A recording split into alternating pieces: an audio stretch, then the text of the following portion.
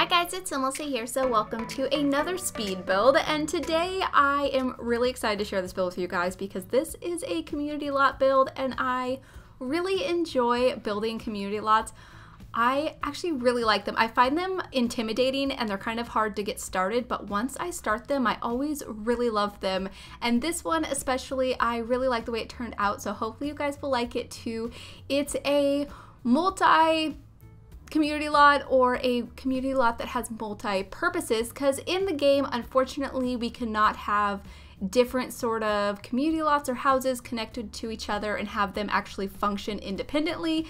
You do have to switch them, basically you have to switch them manually, if that makes any sense. If you see on the top left hand side of the screen, there's this little icon. If you click that, you can change the different lot type, and so you can switch between the lot types when you're on a community lot. I think the only one that it's locked for is retail lots. I think that one is locked when you're visiting one, if I remember correctly.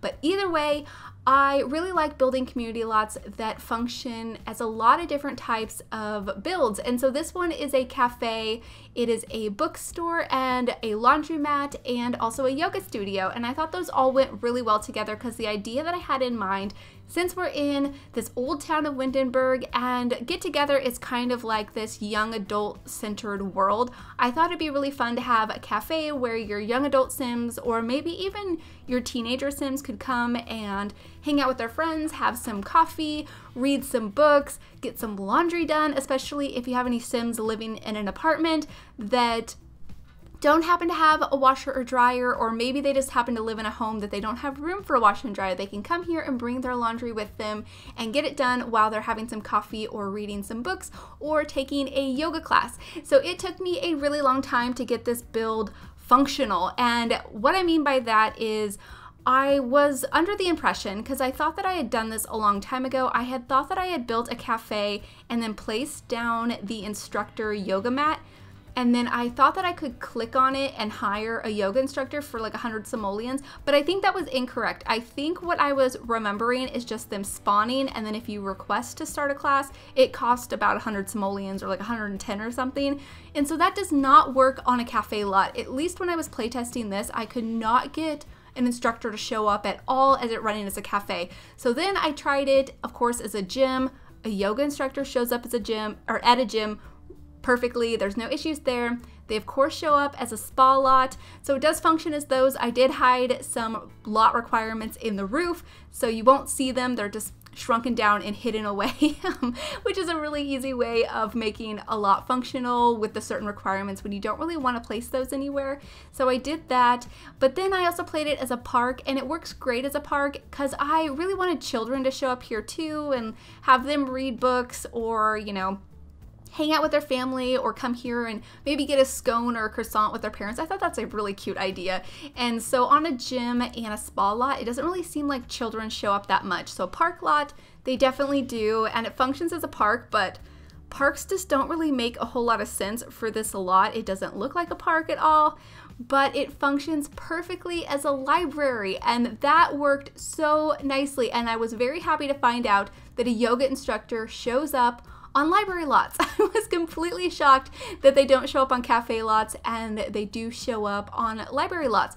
So that worked amazing. There's a librarian, and it actually works out perfectly because there's a librarian that runs around the bookstore and puts books away. So it's like somebody actually works at the bookstore, and then you can a yoga instructor shows up so you can take the yoga class, and then so you have somebody that works there, and then you can hire a barista. It unfortunately does cost 100 simoleons when you hire a barista. I wish they showed up automatically too, but they don't at this point. Hopefully that'll get updated at some point because I would really like that, because I hate having my Sims spend 100 simoleons just to hire a barista for the barista bar. But either way, somebody shows up. So it's like somebody works at each of the individual stores, and it just functioned so perfectly. I was so happy to find that it worked great as a library lot. So yeah, your Sims can come here, they can use the computers in the bookstore. It functions perfectly as a library, but I wanted it to look more like a bookstore and more like a place for people to come hang out and get homework done. I really had like university vibes in mind while building this, and that's kind of what I was thinking along the lines of putting the laundromat in here too, so I think it actually turned out really good. But something I have forgot to mention so far, this is part 1. I did decide to split this build into 2. I'm sure some of you guys know by now that I am pre-recording. I'm going on a little bit of a trip and I needed to get some videos done, and it just felt better for this time to split this video into 2. It's not something that I always like to do. I do prefer to keep my videos as one single build or one single video, that way everything's in one place, but this time it just worked out better to split it up. So hopefully you guys don't mind too much, but this one is going to be the entire exterior and then part 2 will be the entire interior. But here you can see the build is starting to come together. At this point, I wasn't really planning on including a yoga studio or a laundromat, but I do decide here in just a moment. The inspiration for the looks of this build was based off of the build that you'll see to the left of the screen sometimes. That is a build that I did a long time ago. It's called the Old Town Bridal. Now, I've made a lot of changes to it since I originally posted that video, but that one will be in my save file. I love that build so much. It's a place where you can go and get your wedding dress or your tuxedo or your bridesmaid dress, anything like that. There's also a bakery, so you can go buy a wedding cake or other desserts. There's a photography studio, so if you want to take your wedding pictures, it's kind of all in one location, and I really like the way that turned out so much. And then I think for the other lot, because there's 3 here in this Old Town area, I think I'm going to do a restaurant on the next one, and then maybe I'll have a bar attached to it, maybe some little shops or something, so your Sims could go do some antique shopping or something. I think would be really cute for Windenburg, or possibly a nightclub. But I'm thinking about turning the party house's house that sounds really weird. I'm thinking about turning their lot that they live in into a sort of nightclub, maybe like a renovated old cathedral. I think would be really cool. So that's kind of what I'm thinking. We'll see how that turns out, because I will have to move them somewhere else. And I'm thinking about moving them down to the waterfront area and building some townhomes. I did mention this quite a while ago, how I was thinking about building some lots that had multi-families living on them. And they were the household that I had in mind, and then also the 2 guys that live on the island together. I forget exactly their names, but they're 2 guys that came with Get Together that live together. They're roommates, and I thought that they could live there too, and maybe I could have like another townie or something that I created. But the idea that I had was that they could be more like a friend's household, so if they go into each other's houses, it's not really that big of a deal, because if you've ever watched the TV show Friends, you know that they're going across the hall all the time into each other's apartments. They're in each other's business all the time, and so I thought that was kind of a perfect way to find a new house for all of those Sims. So I think that could be kind of fun. Let me know what you guys think about that. But the exterior has basically all came together. Here in a moment, I do decide to add the yoga studio and the laundromat. Here I'm just adding a second story to the coffee shop. This is where the bathrooms end up being. Now, it's only 2 bathroom stalls in here, and this is a pretty big build, but it seemed to work okay, so hopefully it won't cause any problems with your Sims not having enough places to go to the bathroom. They do have to enter through the bookstore and then go upstairs to get to it, but everything works fine. I did playtest this build a lot. Since it's kind of one of those more complicated community lots, I wanted to make sure everything functioned, and it seemed to work just fine. And I just love the roof lines so much, and I love how well it matches the build that I'd already done. I also looked at a lot of builds in the exterior. I was trying to make the bookstore look like the building that was behind it to the right a little bit across the canal, and it kind of does, except for the pieces that pop out with the windows.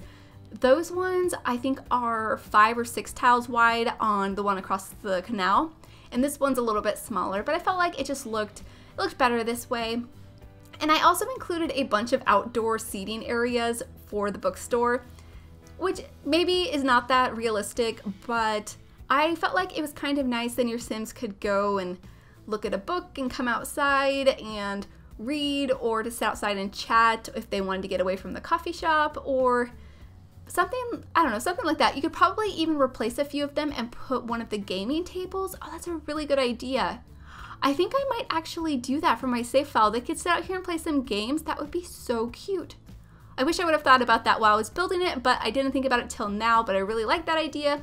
And I also included one of the busking stations that we got from City Living. I really like including those in community lots because I think it's so cool that you can hire somebody to come play the guitar or the violin, and it's like somebody is there just playing live music, and it feels so realistic to me. You could also have your Sims bring their own guitar or violin along with them and then play at the busking station and get tips and just perform for the public, which I think is also really, really cool. And I just love including them anytime they make sense for a build. Here I'm just picking out some tables to put for the cafe. I thought these ones worked really nicely with these chairs.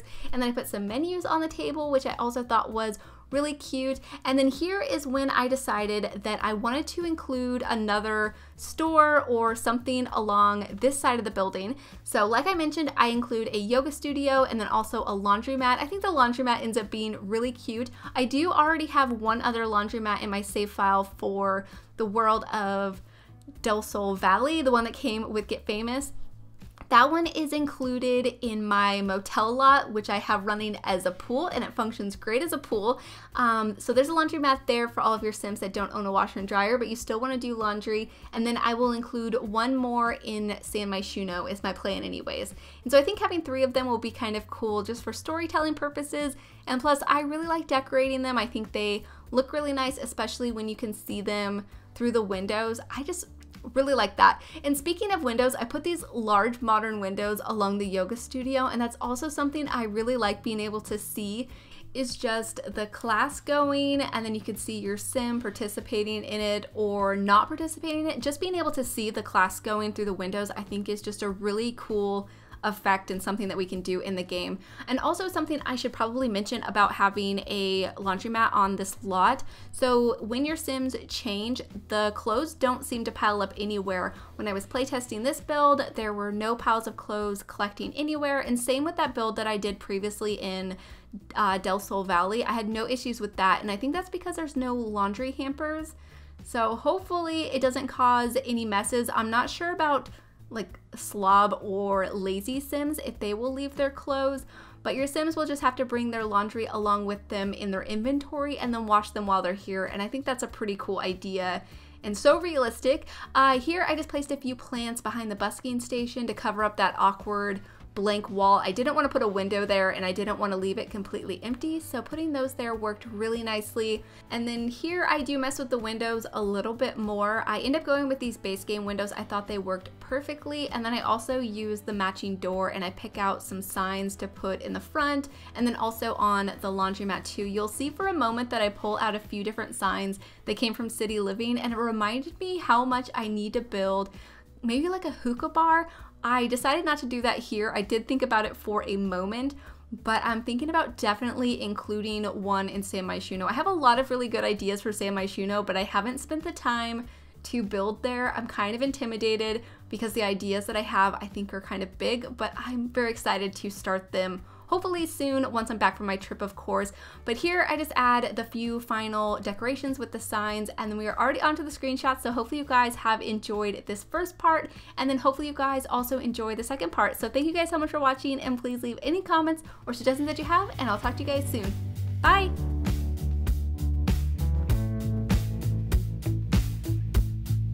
I want you to come.